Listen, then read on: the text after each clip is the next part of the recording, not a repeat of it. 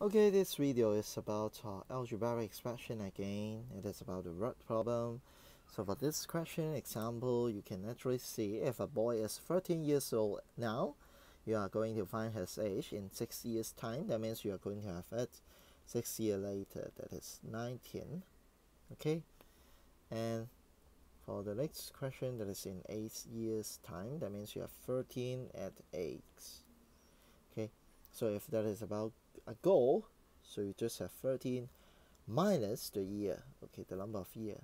Okay, for the next one, 13 minus y.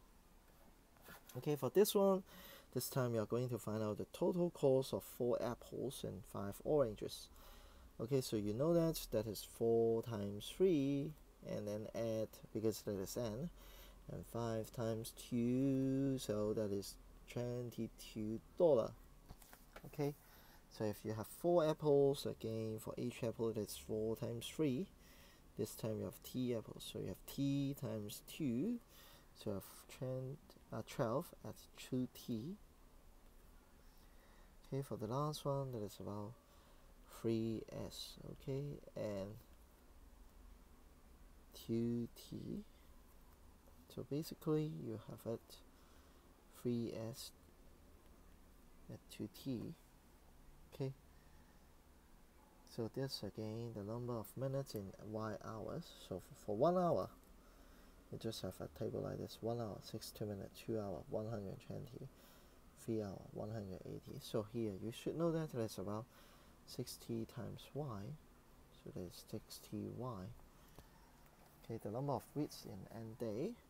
Okay, maybe when you have 7 days, then you have 1 week, and if there will be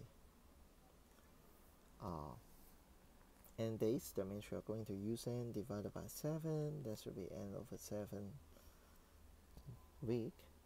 Okay, the man m years ago, if he is p years old now, so that means that is p, and that will be m distance. So you just have p minus m. Is it okay for you? Okay. And then the next one, the area of a rectangle with length and width w and l. So you should know that the basic principle. Okay, you should have 2l at w. Okay, so that is for chapter 2 1.2.1.